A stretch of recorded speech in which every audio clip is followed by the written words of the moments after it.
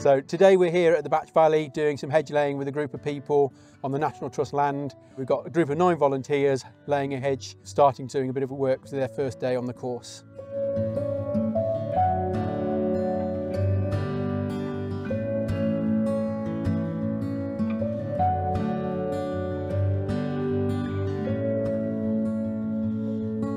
I'm Richard from Reader Rural, so we do all sorts of activities outdoors. Through the summer we do sort of archery, air rifle, bushcraft, clay shooting. In the winter we teach mainly sort of skills like hedge laying, and that's what we're doing here today. Just see if it will. Yeah, no, might stop there.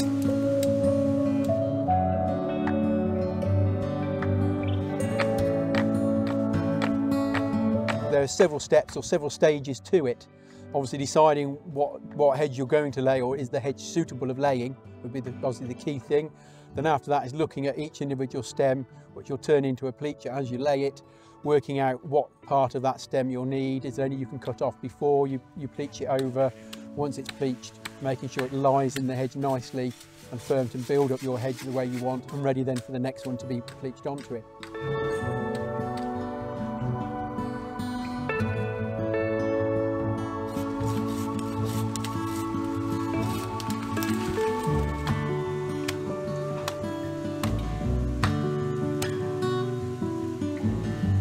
There are lots of benefits to laying hedges. One is to rejuvenate an old hedge, to make it nice and young and reshoot from the bottom again and thickening up.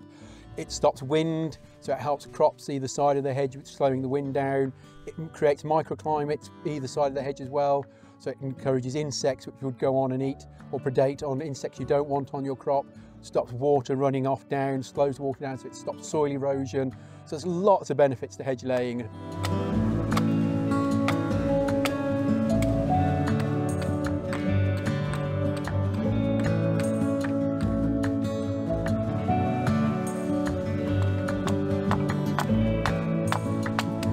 If someone's got a hedge in their hand and they want to look how to manage it, go and approach someone like the CPRE or ourselves to come and have a look at the hedge, tell them what they could do with the hedge, a way of managing it more correctly if they want to, or they might be doing what they're doing to their hedge is perfect anyway. So they might not need to alter anything. Maybe just look at the way they cut it, or how they cut it, on what regular basis they're cutting the hedge, and how they're going to maintain the hedge going forward.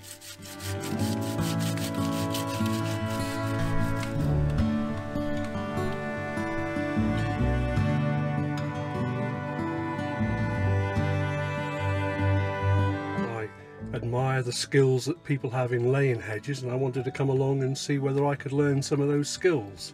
The ambition is that one day I'll be able to continue some of those skills on and pass them on myself.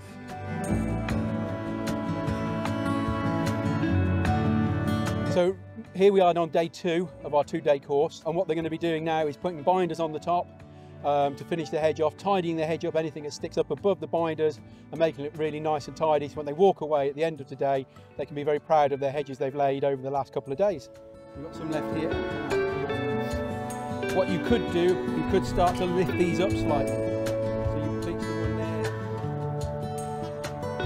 one there. We had a great Batch Valley hedge laying workshop. Richard is a great trainer. That's fantastic. So it's really good to work with somebody who knows his stuff.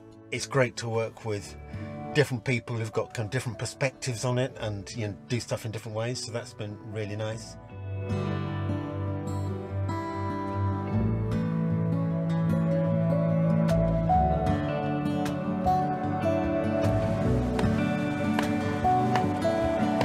It's lovely to see people getting involved in hedge laying and learning new skills. It's lovely to see people, as you do the course, chatting to each other about what they're going to go home and do on their own hedges, or actually even exchanging phone numbers and information so they can come and help each other lay their hedges, and hopefully keep that skill going and maintain the hedges that they've got, or new hedges they might look to plant in the future.